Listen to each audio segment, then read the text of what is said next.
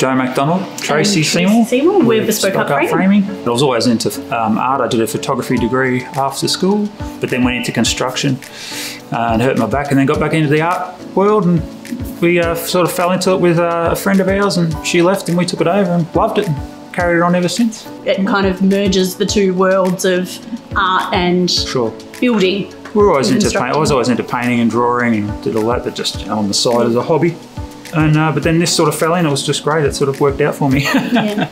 Us, really. I followed suit. I've always wanted to own my own business, and once he found his love for picture framing, we went, yep, let's jump in and do it. Yeah. We always say we share life stories through framing life's treasures.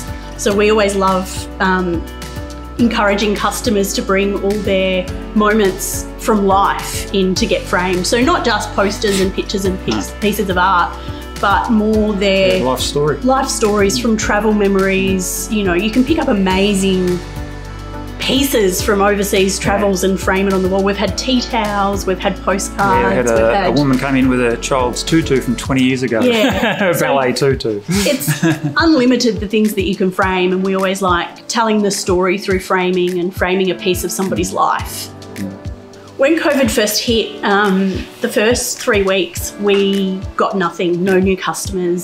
So we were kind of thinking, let's just finish the jobs we've got, try to get customers to pick up, and then figure out what we do. Yeah. The biggest challenge we were facing is customers weren't allowed to come here. We work together and live together. We were able to come into the studio without breaking the restrictions or social distancing. So we knew we could keep working, but the problem was getting the customers. So we just started talking about different ways, and we thought, what if we were able to go to the customer, do the curbside pickup, free pickup and delivery to get their artwork, and work with them through an online forum to design their piece and their framing. So we did a few posts. The council were offering a free newspaper ad in the local newspaper, so we put that in, and slowly customers started contacting us. They were really keen for the home pickup and delivery. We've actually had quite a number of puzzles coming through, and a lot of people are very scared to transport puzzles, so the pickup and delivery service really... something we're going to have to continue on once the pandemic's over.